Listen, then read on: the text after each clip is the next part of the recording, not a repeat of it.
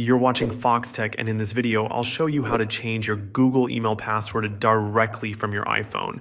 Whether you're updating your password for security reasons or just need to reset it, the process is quick and can be done through any Google app.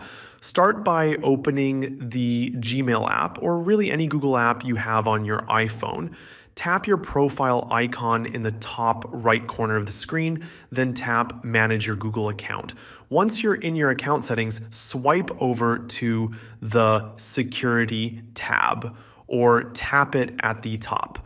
Scroll down to the section called Signing In to Google and tap on Password. You'll likely be asked to sign in again just to verify it's really you. After that, type in your new password, confirm it by typing it again, and then tap Change Password.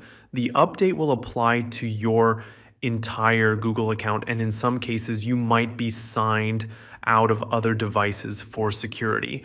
Thanks for watching. If this video helped you update your password, don't forget to like the video and subscribe to Foxtecc for more tutorials that make your tech easier. See you later.